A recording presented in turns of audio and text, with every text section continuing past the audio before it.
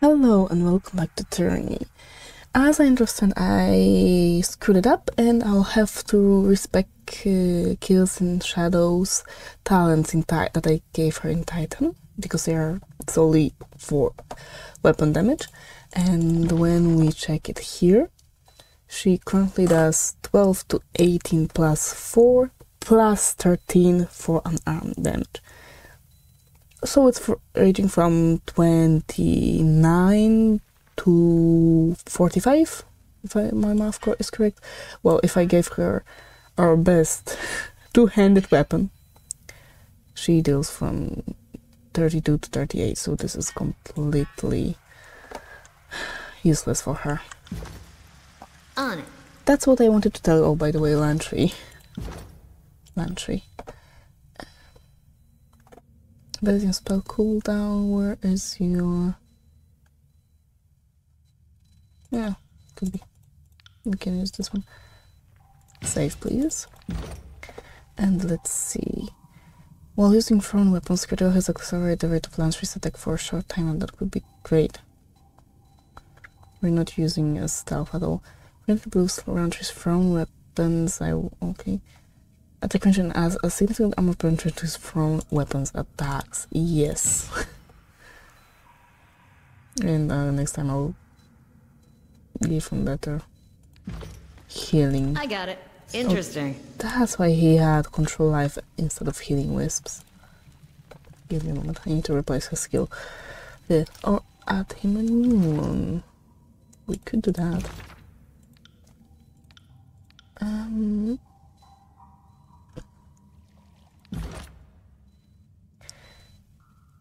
Control life skill. Won't this count as control life?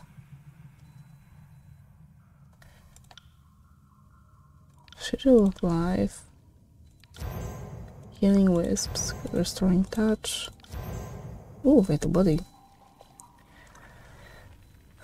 Plus 4% health every 3 seconds for 45 seconds. Only Ebb has enough lore to use that. Oh yeah. So just healing. I got Simply healing is control life, so we don't need to worry about that.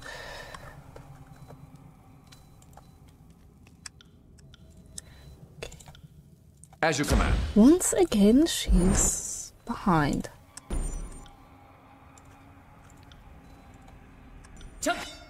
The battle, yes.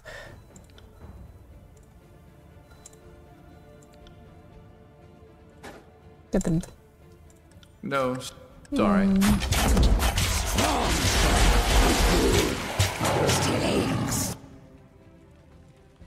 No, don't go anywhere. Shall we? Lantry, I told you not to go anywhere. Yes, there's nothing.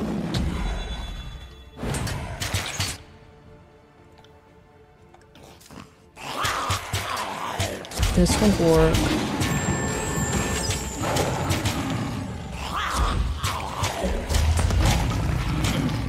There's nothing.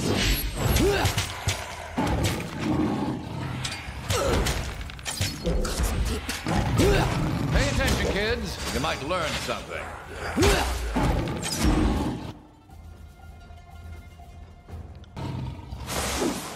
Come on, before he dies. Still got it.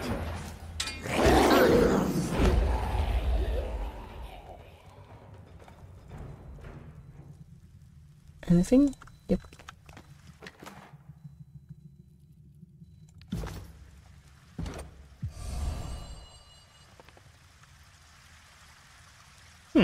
Interesting.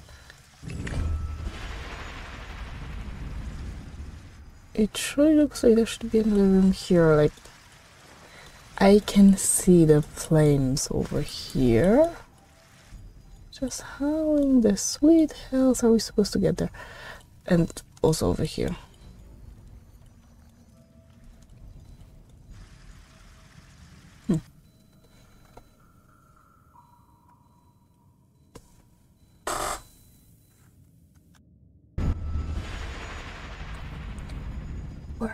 We are back here.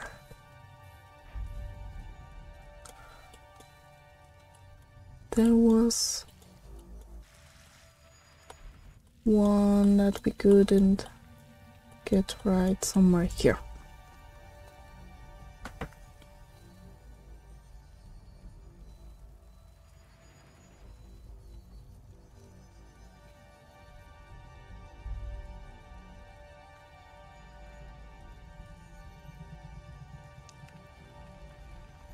Come on, guys.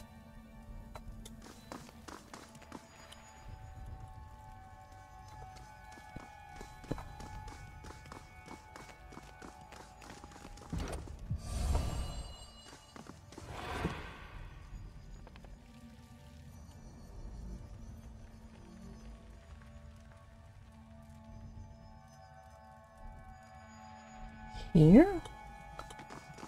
I heard something moving, but I don't know what it was. And I once again forgot to give Lantry the skill for deciphering those. Actually, I don't think we can give him the skill right now.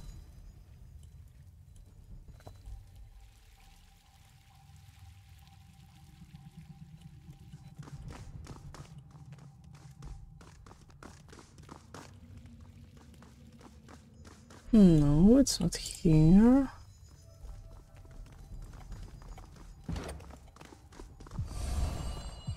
No, you definitely don't like anything other than blue. Maybe you.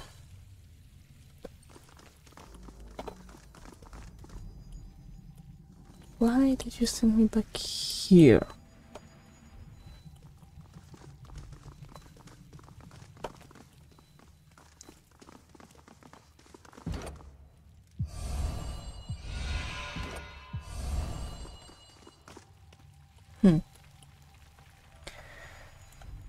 Okay, this one is the closest one.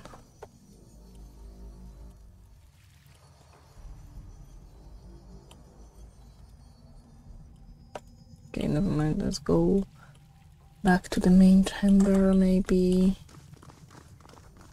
We have 3, right? So I think it should be enough.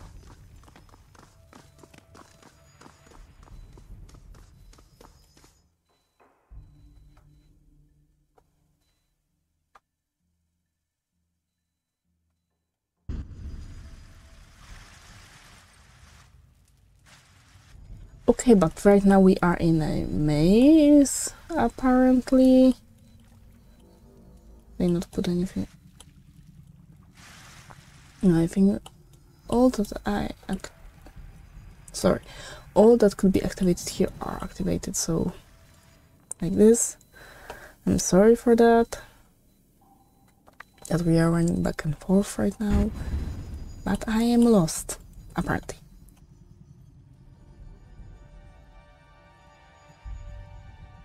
And I'm trying to find a way back. You guys oh, right. Cannot go back. I think you could.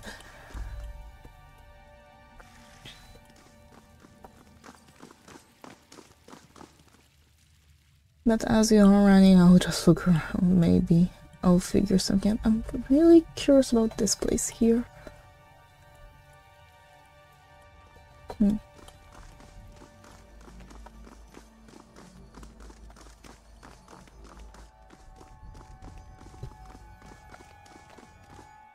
This should bring us back to the main chamber.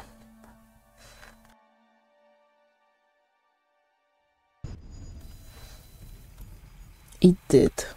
Great. So, do you like green? You don't. You only accept blue. For now.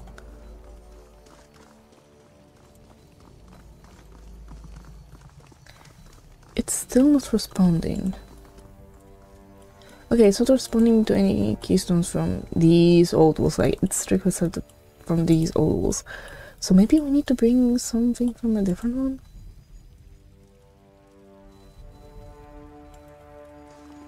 But that would mean we have to go into different old walls as well.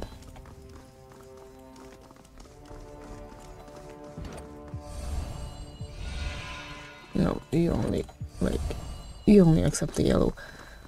For now.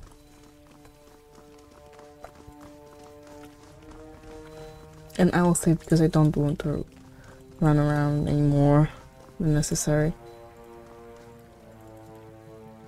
Come on, Lantry, I believe in you. No.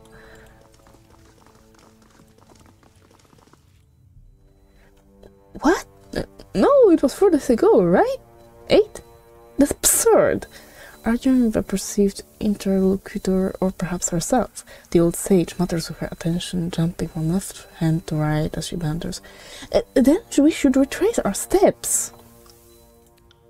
As you approach, the sage turns toward you, her face a calm and tranquil smile. Oh, darling, having trouble sleeping too? It really is you. At first I didn't want to believe, but then, eyes wide with surprise, Lantry ambles forward, seeming uncertain of what he's experiencing. That voice! Lexeme looks around, her glance darting in every direction but Lantry's. Mel, what happened to you? How long has it been? Your youth, where did it go? You're supposed to outlive me, not the other way around. No, not Mel. Lantry's eyes fall to the ground, his face awash in defeat. It's me, Lantry. Don't you remember?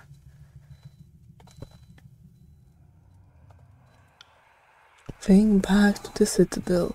Study nights. That time we found those berries. Do I have to... Clearing his throat, Lantry steps in close to Lexeme and places his hand on her hip and gently kisses her forehead. Certainly that must spark something. He steps back, trembling, though she seems unmoved by the experience. The sage wraps her temple with a pained smile. Sorry, my mind feels all fog, no lightning. It's all in here. Just tired of being tired. All I need is a little sleep. A little shut eye and it will all make sense.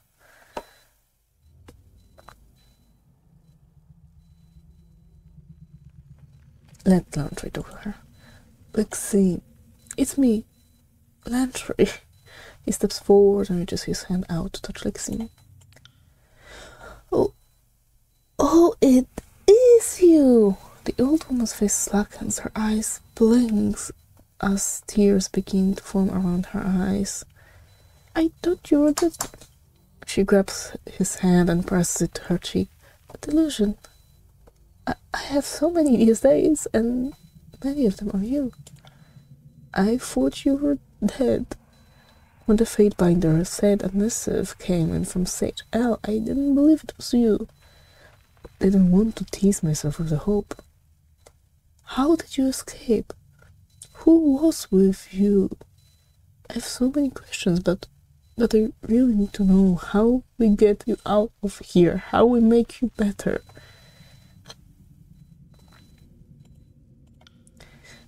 Perhaps it would be better where I dead. I feel... Don't say such a thing. Be glad you... Listen to me. I haven't slept in weeks. I can tell flavors of food. Even salt has no taste. And it's worse than that. Worse than that. I can't work my sigils. Not a one. She quickly darts her hands in a flurry of hand signs, her finger positions and wrist work showing decades of rehearsed motion. I've signed these spells 1,000 times, but now it's all gone. I found out I had a well only after it's tried out. Your magic, all of it is gone? Lantry's shoulders slump and he shakes his head with a sigh. But you are a venom. I never would have mastered half my expressions without your guidance. But it's all gone? Maybe you just need some rest. Maybe that would restore order in your mind. Enough tears have been shed over my missing talents. Please, let's speak no more of what was lost. I'm Evna, I believe you contacted me regarding a legal matter. Legal matters? If you're asking about laws, you... Wait, that sounds familiar. Halting mid-thought, Lexeme shakes her head with a violent twitch. Did I? Evna? Evna? Oh my, I had given up hope and almost forgotten I had ever sent word. A look of recollection spreads across her face, and Lexeme examines you head to toe. Thank Kairos you found me. Apologies, you should meet me now, but my mind is a fleeting shadow of what it once was.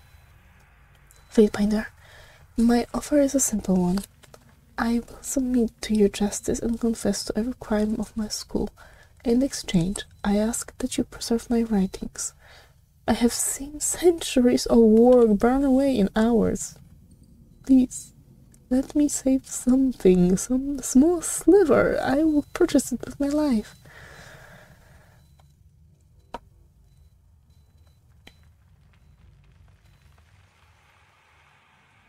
If I were to help, what exactly would you want of me?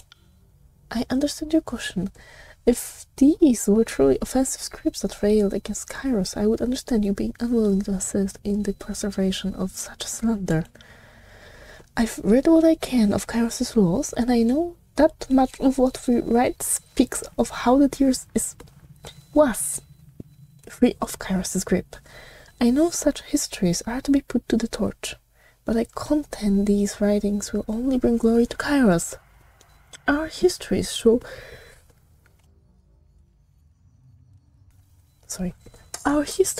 the Tearsman growing in hubris, unable to see the doom of Kairos to the north. These are not heresies, they are studies in the foolishness of seeing oneself as equal to or greater than Kairos.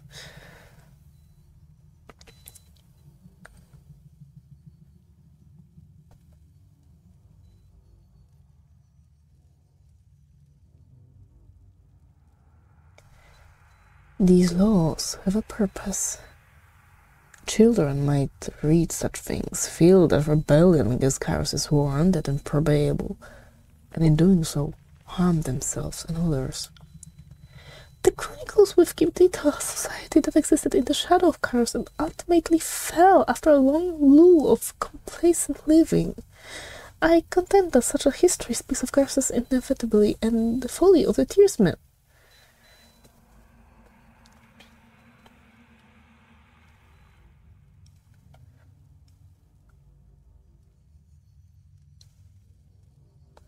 So, what is it you want from me?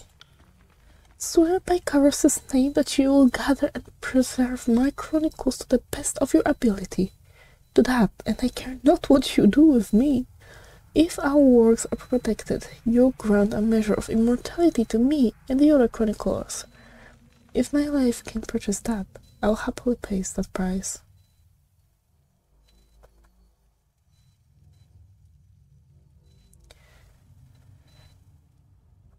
Explain exactly what you want of me before I make any promises.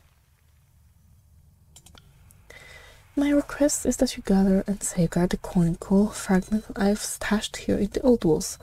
Once gathered, you do all that you can to make sure the texts are spared from destruction.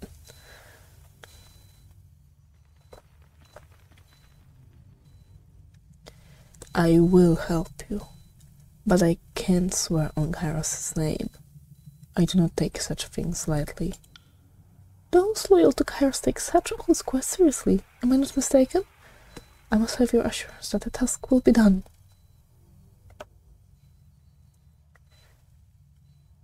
So be it.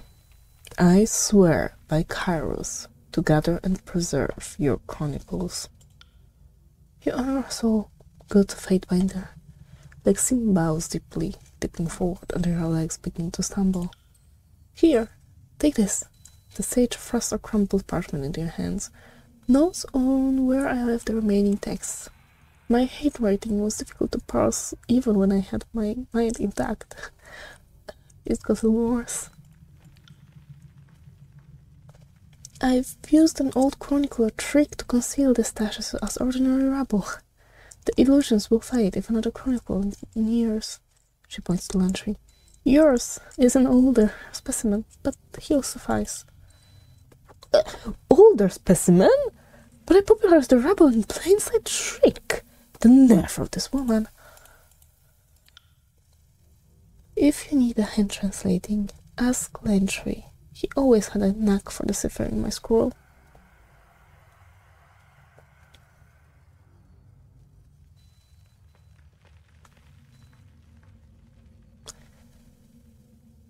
I have some other questions. Can I help you? Well, apparently. No, no can help. My insides have been fooled by magic and I am denied the comfort of sleep. You would think having every hour of day to spend would allow for such profit. But alas, I seem to step in and out of the present and I'm never fully at rest. I have fallen victim to the sleepless syndrome. A resident beastwoman mystic healed me after a near fatal fall. While I lived, her healing took its toll in the days and weeks to come. The physical injuries vanished, but a restlessness took its place. And nothing has been the same. Okay, but I am here to find Rifttown. No! Name squeaks out of her with a gasp of her body becomes rigid, her face livid with focus. Mel sent you? Then he's still alive! And the wound has not gone entirely to ruin just yet. Having experienced the sleepless touch of Rifttown, I'm certain she uses her fledgling magic to heal. She just didn't know, nor could have known, the cost of her actions. Rifttown is an anomaly. She has the power of Beastwoman Mystic, but she was improperly trained. She claimed being here in these old walls strengthened her connection with the arcane, but I suspect it is the case of too much power in unskilled hands. I spotted Rifttown examining the cravings down here. Maybe you've seen them. They look like primitive murals. My operating hypothesis is that this place has strengthened her magic. Just as a spell is cast with more force near a spire, I think this place makes Rifttown's latent spark of mysticism into something substantial. So what can be done to help her? Above all, Rifttown values the people of the wood, and so her grief over harming them, even accidentally, is overwhelming. I think she needs insight into her own magic prowess and reassurance that she can prevent making others sick with her magic.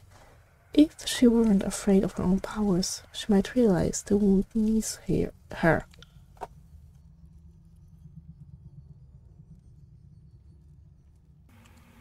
But she's stubborn wool of muscle, so even helping her come to terms with her magic might not be enough. Beast women respect strength, and she may just need someone to knock sense in her. But ideally, better to help her come to terms with these powers of her, if possible. Where is she? She is still herself in a nearby chamber.